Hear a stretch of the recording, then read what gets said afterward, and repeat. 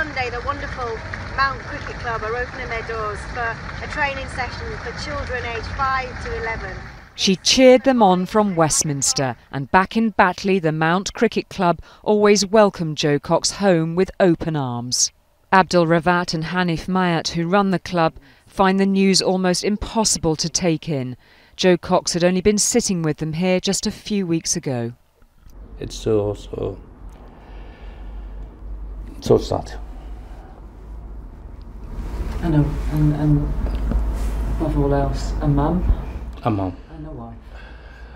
A mum, a wife, a daughter, you know, all the connections with her family. I mean...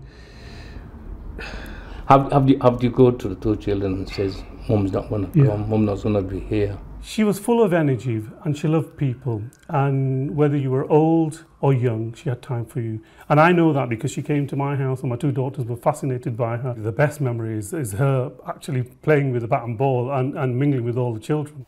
They'd been planning to make her patron of the club. Now they're sending her family condolences.